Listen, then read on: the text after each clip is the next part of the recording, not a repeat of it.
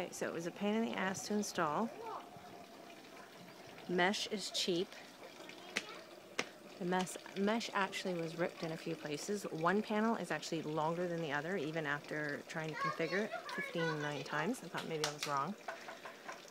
So I had a problem getting the magnets to match up. There you go, walk through and then come back out.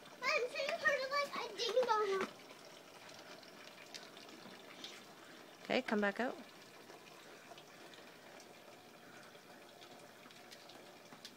Okay, go back in and then walk all the way down here. You can use your hands.